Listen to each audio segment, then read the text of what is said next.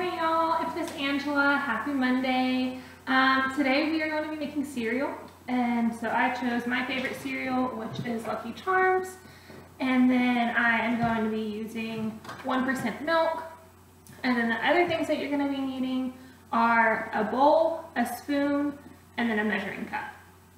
So for cereal, the way you want to look at it is you want to make sure that the if used by date is good. So mine says best if used by February 22nd of 2021. So this is still good and in date. And then you also want to check your milk. And the milk is typically going to be up at the top. I don't know if you can see that little number. But mine says April 27th. And today is April 13th. So we are also good with the milk.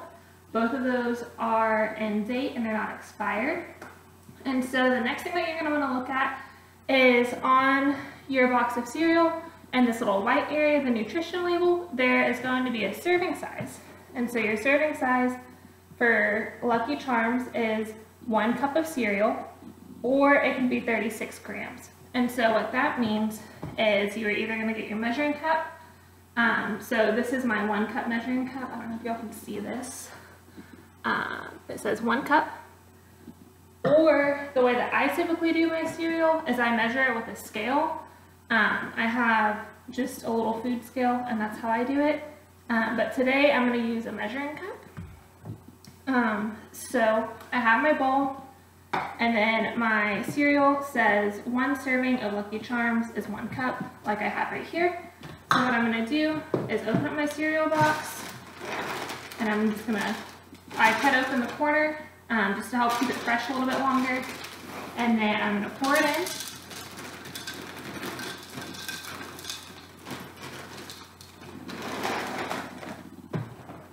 And then so mine is up to a little bit of a cup. It's just a little bit above the line, but that's okay.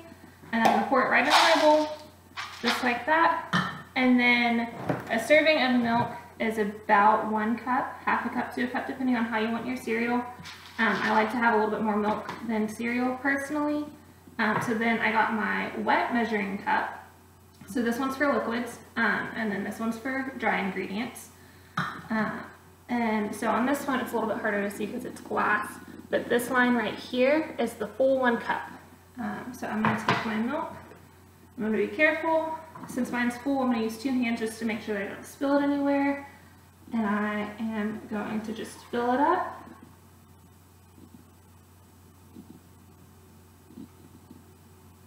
And then I'm going to check it.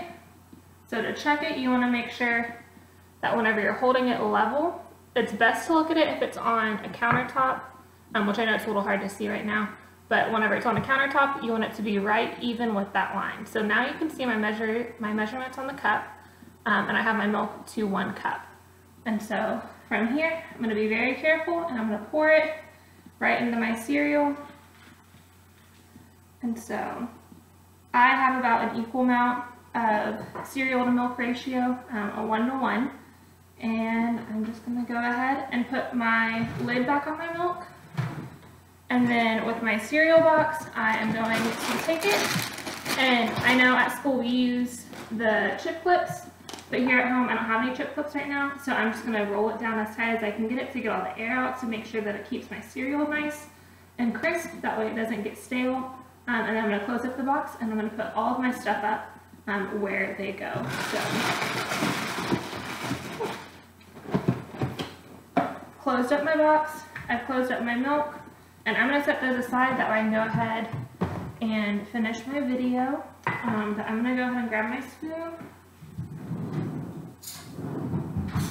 and then make sure you have your spoon, and then I like to let my cereal get a little bit soggy, but that's just me personally. Yeah, so that's how I make cereal. I hope that y'all had a great Easter with your families and that y'all have a great week. List down below in the comments what y'all's favorite cereal is. Like I said, mine's Lucky Charms. It's always been that way, and I honestly don't think I'll ever stop eating them. Okay, bye y'all. I hope y'all have a good week.